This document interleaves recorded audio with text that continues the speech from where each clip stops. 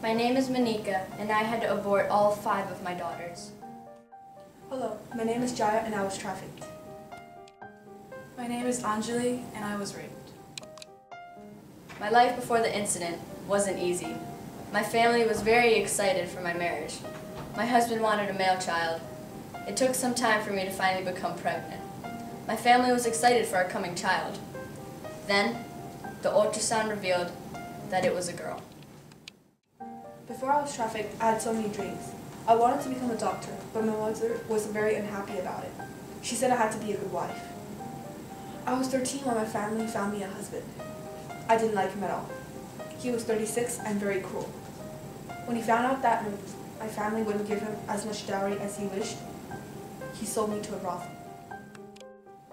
My life before the incident was not hard, but it was definitely not easy. I had 3 brothers and they all went to school, while I just stayed at home and cleaned the house. I always followed our home rules. Don't go out at night, and the boys always go first. I was never happy, and one day I decided to break the rules. I went outside after dark. I really wish I had. I was only 17 when I first got pregnant.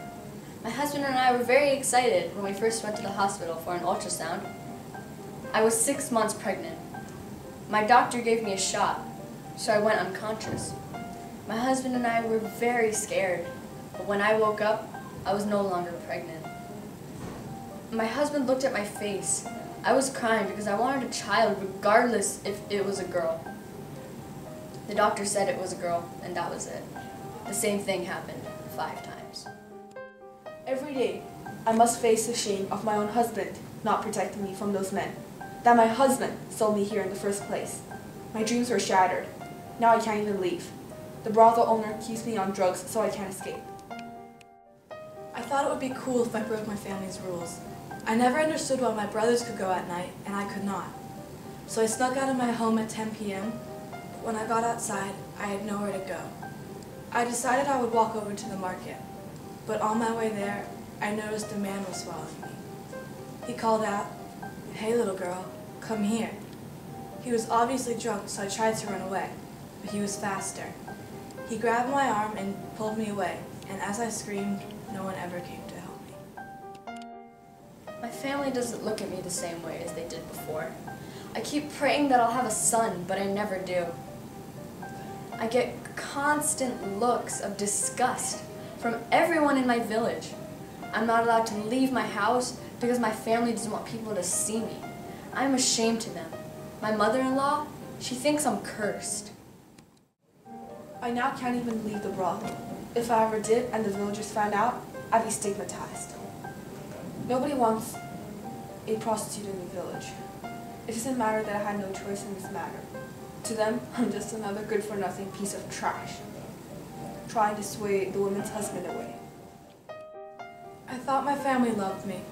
I thought they'd do anything for me, but now I know that was a lie. After the drunk man left me alone in an abandoned alley, no one came to help. When the sun rose the next morning, an old lady found me and took me home. When I finally got home, my family hadn't even realized I'd left the house. I would have been much happier if this hadn't happened. Why couldn't they just have a son? It would put a halt to all the beatings. My own father tried to set me on fire. I wish I wasn't cursed. I would be able to leave my house again. I'd be able to see my friends again, have a job again. I would be free, but no, just because I had a daughter. If only I stood to my dreams when my family forced me to marry my husband, I would have never had to suffer. Sometimes I wish I was stronger and that I could follow my heart, but I've never stood a chance. I had dreams. I wanted to be a writer. I wanted to travel the world and write about what I saw. I wanted a family. I wanted to be able to drop my children off at school. I wanted to read them a bedtime story and kiss them goodnight. But that will never happen. Now I'm not pure. Now I'm cursed. Just because our stories might be fake doesn't mean these things don't happen every day.